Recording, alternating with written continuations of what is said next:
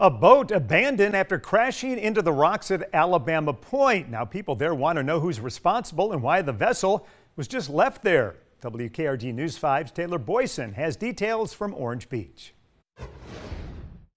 I mean, this right here is not something you see every day at the beach, but for some locals down here, it's not that strange. The things that you see out here, it really isn't surprising. Dylan Mitchell and his fiancee Caitlin Argos say Monday was a typical beach day for the two. That was until Caitlin stumbled upon the boat walking down the beach. Definitely something that I wasn't expecting to stumble across on a day just strolling the beach. The two moved here a few months ago, and Caitlin says she's never seen anything like it. I was wondering how it got there, what situation led up to this moment, and kind of was wondering why everybody was just acting like it wasn't there. I seemed to be the only person confused. But for her fiance, who grew up around boats, says he's not surprised at all. I wouldn't say an everyday type of thing, but definitely more common than it should be. Dylan says he's seen plenty of boat wrecks since he's lived here, especially when people try to drive across the jetty rocks, not knowing how shallow it is. It did make it quite a bit farther up on the rocks, caused a little bit more damage. Most of the time people end up on the sand or just at the bottom of the rocks and usually can be recovered same day.